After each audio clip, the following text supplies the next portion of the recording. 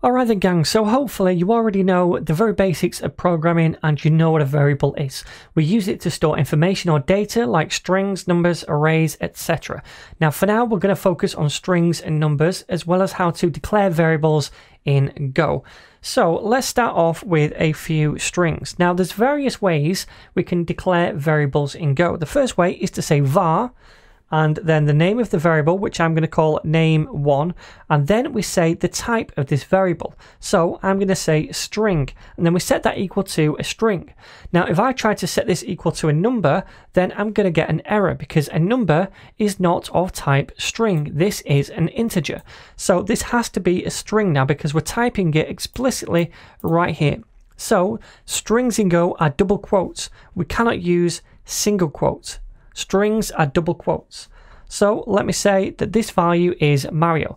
Now notice we get an error over here, and that's because we're declaring this variable, but it's saying to us if we hover over this, we've declared it, but we're not using it, and that is an error in Go. So in order to get rid of that error, we can come down here and say fmt dot print line, which we saw in the last lesson, and I'm going to say name1, and as soon as we use that variable the error goes away. And by the way, if I comment out this line, we also get a similar error up here where we import fmt, and if we hover over that we can see fmt is imported but not used. So the minute we use it, that error goes away. Alright, so if I save this and open up a terminal, I'm going to run this main.go file again, and we should see name1 in the console. Mario, we do. Alright, so that's one way to declare a variable. Var, then the variable name, then the type, and then we set it equal to something. The next way is to say var, and we'll call this name2, and then we don't type it straight away. We just set it equal to something. I'm going to set it equal to a string again, Luigi, and what happens is Go will look at this and it will infer the type automatically. So it will say, look, I'm reading this and I can see it's a string. So this and this line are pretty much the same. It's just that here we're explicitly typing it, and here Go is automatically inferring the type for us. If we hover over name2, we can see at the top it says var name2 is a string. So this does the same thing. And if I try to change name2 to something different like an integer in the future, it wouldn't let me because this is still a string. So we can output this as well, name2. I'm not going to run the program just yet. I want to show you a third way. So var name3, and then I'm going to say string like so. And this time I'm not going to give it a value. All I'm doing is setting up the variable, if you like, for future use. So in the future we can use name3 and it can only ever be a string, but right now it doesn't have a value, or at least not a value that I've given to it. So if we output these, name3 at the end, I'm going to save it and run the program. So we can see Mario and Luigi, and the third one over here, you can't see it, but it's just an empty string. That's the default value for a string when we don't give it a value ourselves. Alright then, so what if I want to update one of these? Well, I can come down here and say name1 is equal to something else. Again, I can't change the type. I can't say 25, that's not a string, and we get an error. But I can change it to a different string, for example, peach. And also, I could take name3 and give that a value for the first time. So I can say name3 is equal to Bowser, like so.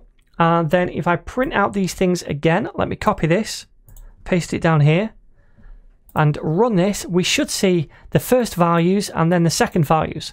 So Mario and Luigi, then Peach, Luigi, and Bowser. Awesome, so that all works.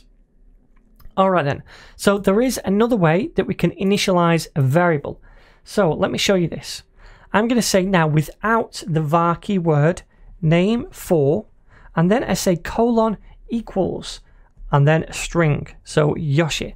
So this is basically a shorthand for either this or this.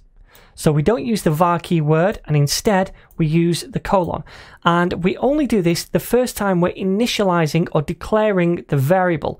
I wouldn't then update it later on and use colon, only the first time. All right, so this does the same thing. Go automatically infers this type to be a string, and we can see that if we hover over, it says var name4 is a string. So this is just a shorthand version, and this is what I'll be using for most of the variables in this tutorial series. Now, one quick word of warning, you can't use this outside of a function. So later on, we'll see variables declared outside of the function somewhere in this file or in other files. So I could say up here, var, and then some name is equal, to a string, right? Like this. Now, I can't use this shorthand up here outside of a function. So if I do this, get rid of that, and use colon equals, then it's not going to let me do this. We get an error. So just bear that in mind. But inside a function, pretty much all the time, I'll be using this. All right, so we still get an error because we're not using name4. So let's just print it out. I'm going to say under here, fmt.print line, and it's going to be name for, if I can spell it. Save that, open up the terminal, and run this. And we should see also Yoshi down here, which we do. Awesome. All right, so next up, let's talk about integers. So when we're working with numbers in Go, we have two different types. We have ints for integers, they're whole numbers, and we have floats, which are for numbers with decimal points in them. So we're going to look at ints first of all, then we'll come back to floats. So the way we declare these is pretty much the same way as we declare these things up here. We can either say var, and then we'll say age1 is an int, that's the type, and set that equal to 20. All right, so that works. We can have var age2 and set that equal to 30. And this time, again, Go is going to infer the type. If we hover over age2, we can see it's an int type. We are getting those errors because we're not using these variables yet, but they'll go away later. And again, we can use this kind of shortcut right here. So let's say age3 without the var keyword, and then colon equals 40. All right, so all of those three are valid. So I'm going to come down here and print out these. So fmt.print line, and we're going to output age1, age2, and age3. And in fact, what I'm also going to do is just comment out a couple of these print lines and variables so we're not flooding the console. So I'm going to save that and open up the terminal, run the file again, and hopefully now we can see all of those integers. So 20, 30, and 40. Now we can also use variations of this int type to specify the bit size of the integer. For example, we might want our integer to be 8 bits or 16 bits, etc. Now, the larger the number we use for the variable, the higher the number of bits you're going to be needing. So let's do some examples and we'll talk about it a bit more. So I'm going to say down here, bits and memory. And then what we'll do is create a variable num1, and that is going to be of type int, and then we put an 8 next to it, and that means 8 bits. And I'm going to set that equal to 25. Now, there will be a specific range of numbers that we can use when we say 8 bits. Now, if I scoot over the documentation, and I'll leave this link down below, we can see down here, type int 16, type int 32, int 64, and int 8. So this is the one we're using right here, and you can see that we can have the numbers which range from -1 to 8 to 127. So 25 is in that range that we used, but if we try to use +1 to 8, then it's not going to allow us to do that. So let me just scoot this back over here for now.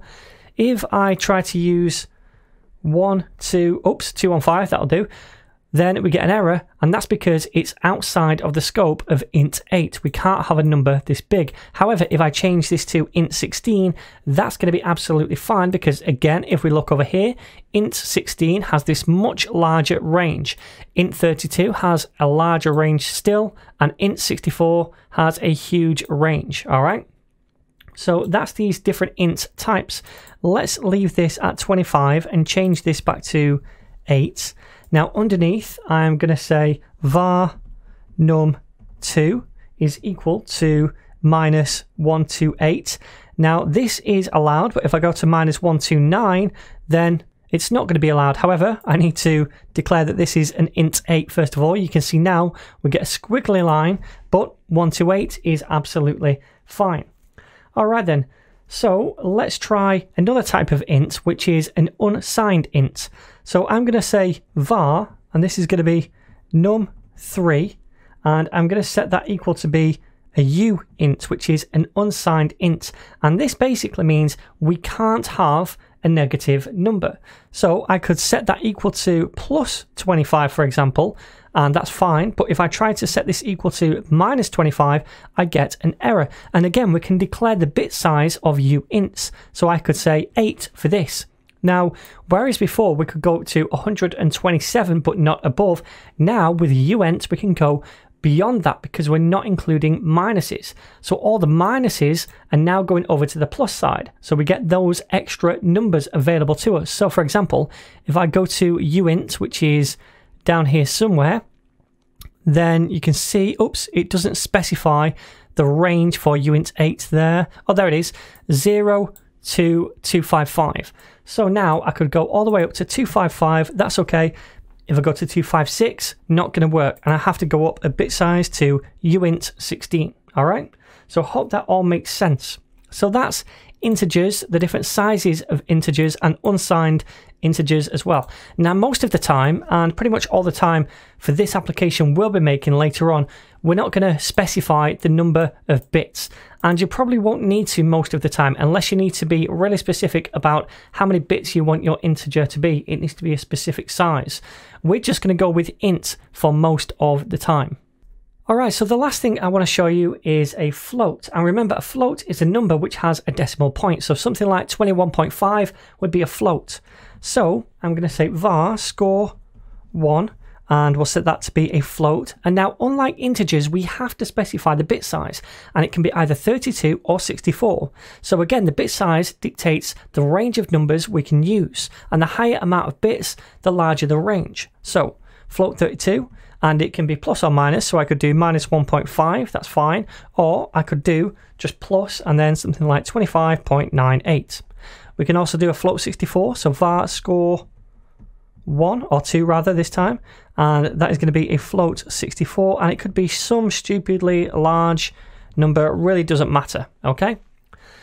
Alright then, so for the most part, we'll be using float 64 because they have a slightly higher precision than float 32s as well. And to be honest, it's not going to cause much of a memory hit on your computer. So we'll be using float 64 for the most time. And in fact, if you just use this operator right here, whereby it's inferred the type, that will be the default type.